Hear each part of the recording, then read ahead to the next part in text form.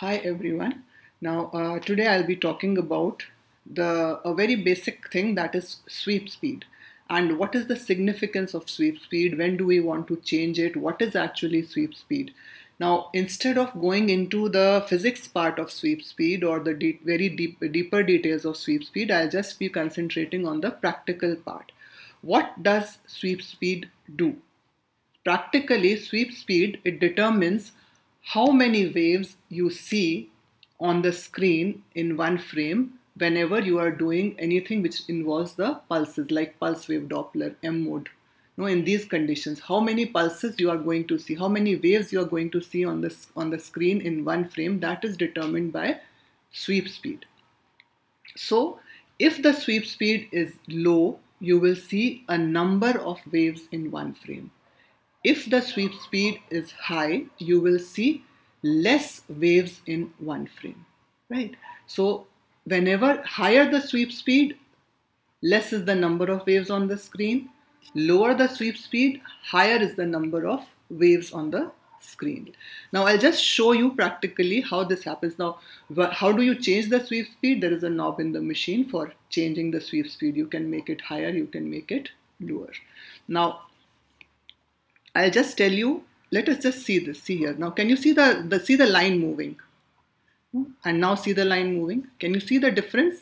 Now, the sweep has become faster in the second half. First half, the sweep is slow, but the number of waves seen are more. But in the second part, when you see, the sweep speed has become high, and now you see that hardly only one wave is seen on the screen. But what is the difference that you are seeing in these?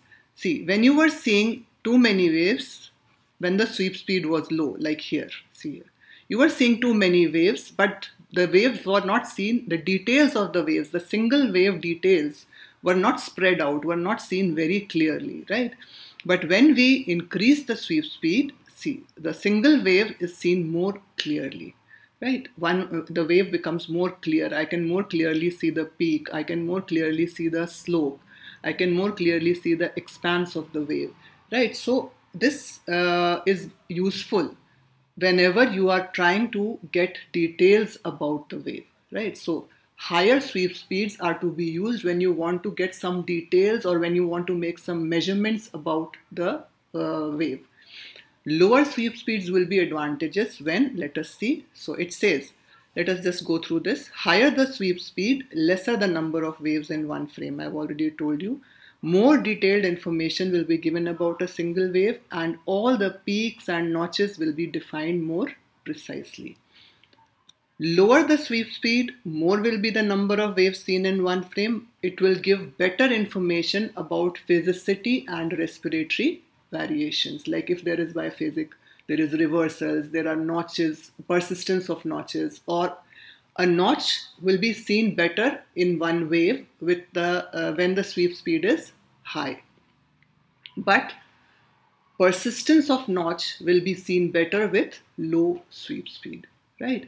So this is where the sweep speed change will help you.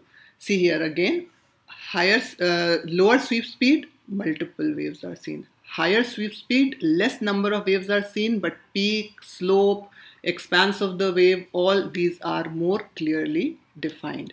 The nature of the wave will be more clearly defined. If there is any intrasystolic notch or if there is a diastolic notch, or these things will be more clearly seen.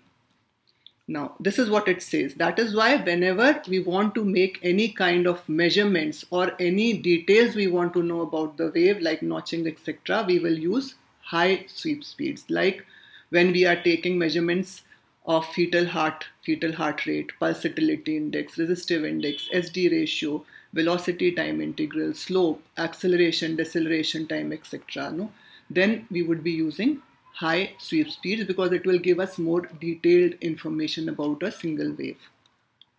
While whenever you are going to I'll just come back to this slide, whenever you are going to look for any kind of persistence of notches, or you want to see bidirectional flows in anastomosis and aneurysms, or you want to look for respiratory variations like we see in mitral flow, in constrictive pericarditis, M mode in IVC, in CHF, etc. No? Then we might need lower sweep speed, right? For example, there is a difference in the waves, the wave pattern in inspiration and expiration, right? So like for M mode also, these variations we can see more clearly when the persistence of these variations rather we can see more clearly when we keep the sweep speed low.